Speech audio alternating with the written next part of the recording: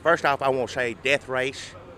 I loved it. It's one of my favorite movies. It's great. Then there'd be more racing and dying and all that. I loved all that movie. Yes, sir. Great.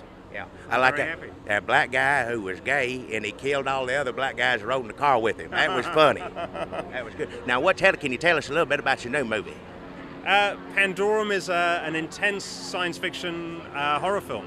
Right. It's very, very scary, and it's kind of like a classic haunted house movie, but instead of the house being up on a hill, it's our house is a spaceship in deep space. All right. Now, you did something called Event Horizon, is that right? I like that one too. That's in space and scary, right? Yeah. But this is different. They're definitely from the same kind of the same world. And it's one of the reasons why I'm a producer on this movie. I read the script. Oh, okay. As a fan, I really, really wanted to see the movie.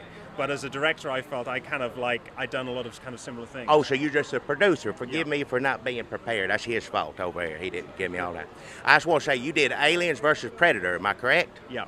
Now, that's good. I like two monsters fighting. You ever think about putting a gargoyle versus a bear on roller skates? That'd be a good movie. I grew up asking these kind of questions. Which was tougher, is like a grizzly bear or a shark? Right, but like a grizzly bear on roller skates, fast. Fast anyway, but you think he on roller skates, he fall down, he won't get you. But the bear knows how to skate, so he'll come up and get you. If he knew how to skate, yeah. Exactly. Well, you got logic to the movie. Someone had to train the bear. There's backstory to it. See, you're making it more sophisticated. You're adding technology in here. Joan Allen. Oh, Joan Allen. Yeah, she could train the bear. Joan Allen could. Just put that out there. Joan Allen can pretty much do whatever she wants. She can do anything. If I were a grizzly bear, I'd listen to what Joan Allen said. That sounds good. Now, the Oscars this year, they added 10 more to it. So, for the Best Picture, how many more, besides 10, do you think it would take for one of your movies to be nominated for Best Picture? Quite a few, probably. 36? 37. 37.